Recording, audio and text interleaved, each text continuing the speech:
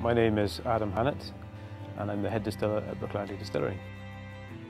My title was an interesting thing in relation to taking over from Jim McEwan.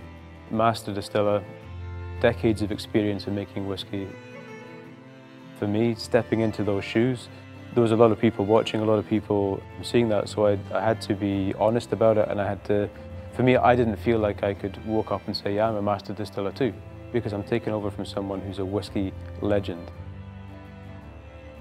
I suppose I'm a good example of Jim's legacy, where he's created an opportunity for people in Islay where you can fulfill your potential. When somebody gives you that opportunity, you want to prove that you made the right decision. You've got to have experience, you've got to put that into practice.